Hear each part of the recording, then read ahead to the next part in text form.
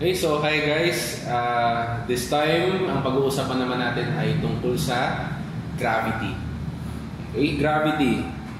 Common misconception ng mga students tungkol sa gravity ay nag-occur lang siya sa mga planets, sa space. Kapag sinabi mong gravity, naisip mo agad, planeta.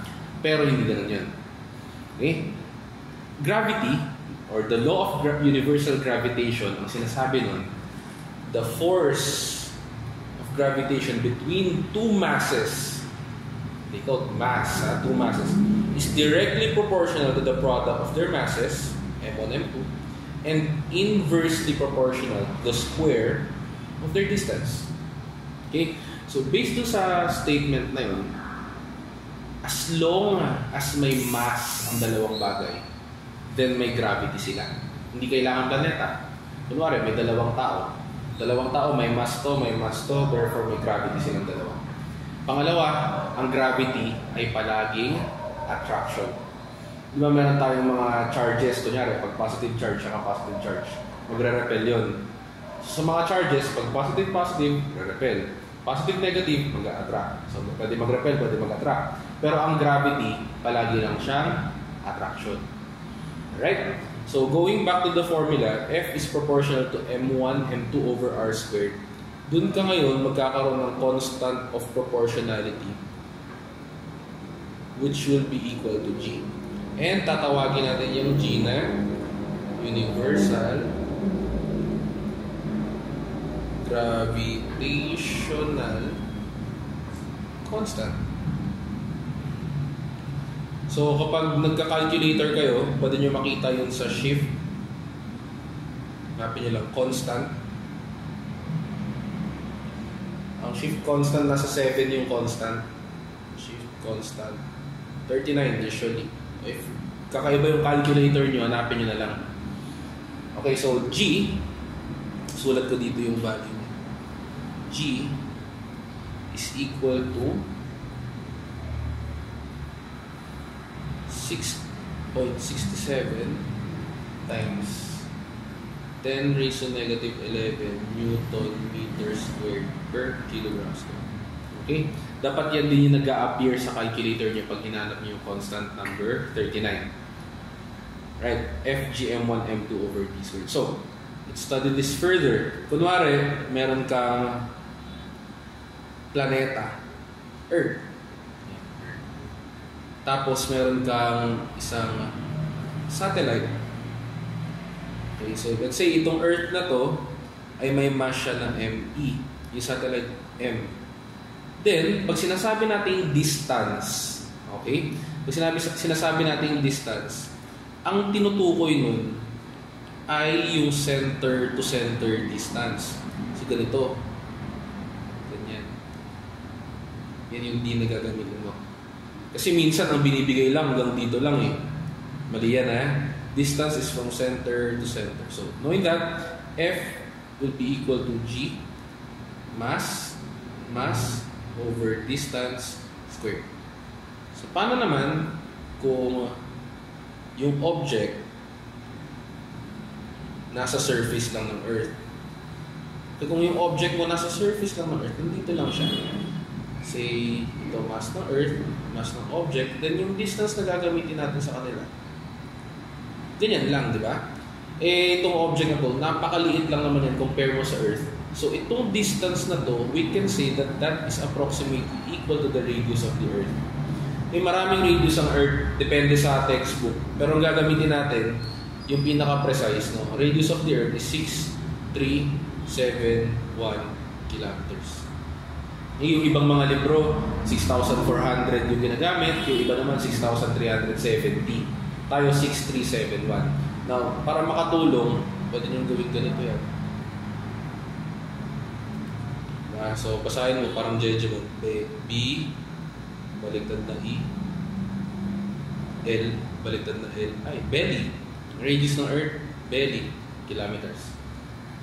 Okay, so, at the surface, F is equal to G, M-E, M over radius ng Earth squared. Remember, acceleration is force divided by mass. So, acceleration is G, M-E over R squared. Okay. Also, another constant. Ito hindi naman kailangan i-memorize, no? Pero nakakatulong din kasi. Mass ng Earth, 5.972 times 10 raised to 24 kilograms. Or pwede rin 5 point, or 6 times 10 raised to 24. So, tingnan nyo to. Kapag itatry nating isolve yung acceleration na yan, A is equal to G, kanina, no? 6.67. Hanapin nyo na sa calculator times 10 raised to negative 11. 5.972 times 10 raised to 24 over 6371 times 10 cubed. Kilometers kasi, no? Square. Pag yan chinek nyo, approximately, makakuha kayo ng 9.81 meters per second square. Kung meron mang percent error, ano yung mga pwedeng sources nun?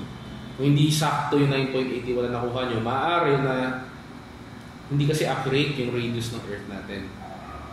Diba? Hindi naman kasi sphere ang Earth. Ang shape ng Earth ay oblate. Hindi flat ang Earth. Oblate, spheroid ang Earth. Sabihin, para siyang sphere na pinisa mo ganyan. Pangalawa, na pwedeng source of percent error dito ay yung mass ng Earth. Ito hindi to sakto. So, syempre, isipin nyo nga, dadagdagan nyo yung problema nyo. Sa tingin nyo, paano nila natimbang yung Earth? O, diba?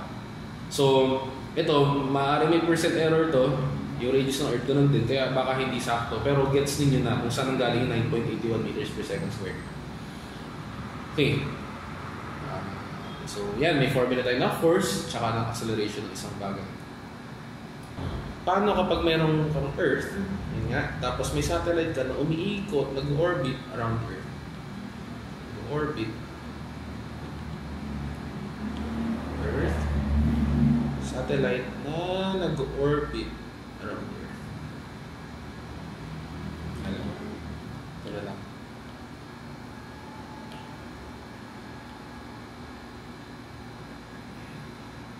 Kasi ito yung satellite.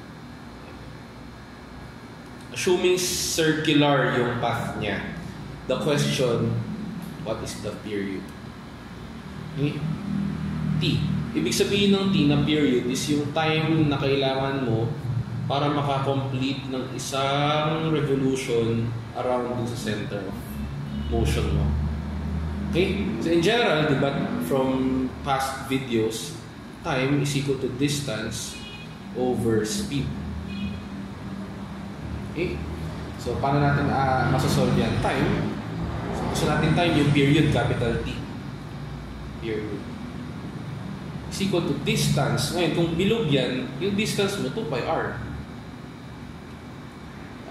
Si speed mo, pwede natin sabihin yung V na lang. Hindi na natin masyadong ginagamit yung S. 2 pi r over V. Now, my next question is, what is V?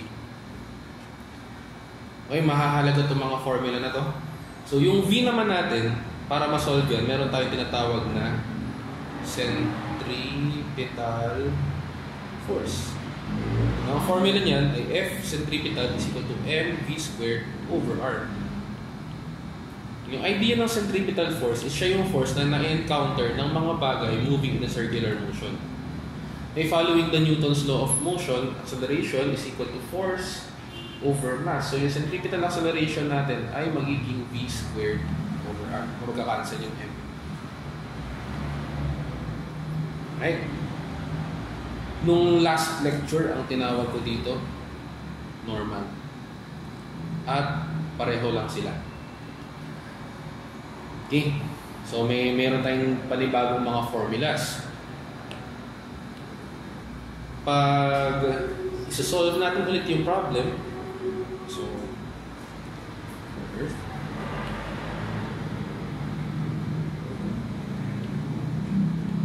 Satellite. Okay. Ang alam natin dito may centripetal force siya papasok. Yung pagkakadescribe ko kanina. Pangalawa, di ba may Earth ka? Mass ng Earth, tapos mass ng object.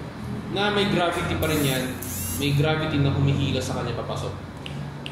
And those two must be equal. Fg is equal to Fc. G, MEm over r squared is equal to mv squared over r. Kung kinancel mo yan, makakancel to. Masasolve natin na velocity is equal to square root of Gm over r. Okay? So another formula. Alright, so para maka-practice tayo, isang problem. A satellite with mass of 150 kilograms is in a circular orbit around the planet.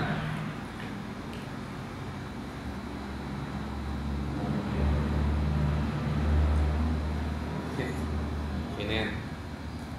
Satellite, mass, 150 kilograms. 150 kilograms.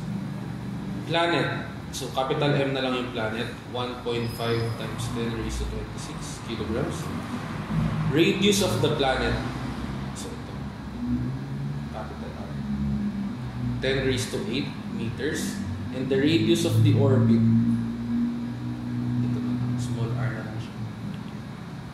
10 raised to 10 meters. What is the satellite's orbital period?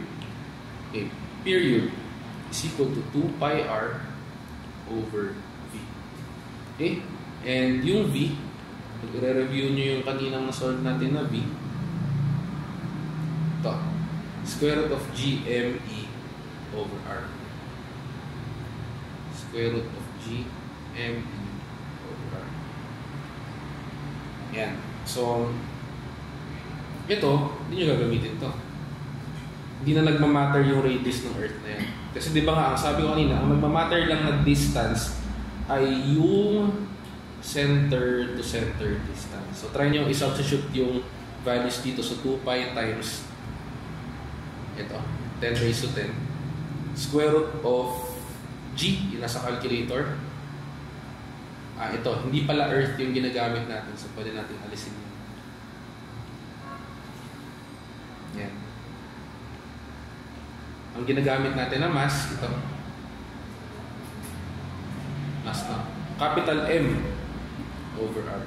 Bali ito, hindi rin kailangan. Okay, so, try ninyo.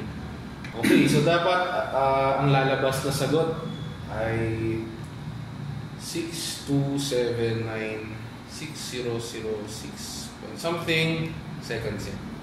So, that will be pindutin nyo na lang yung eng na button sa calculator ninyo para maging exponent siya bigla. 6.28 times 10 raised to 7. Yeah. Okay, so yun yung basic discussion natin sa ngayon for gravity.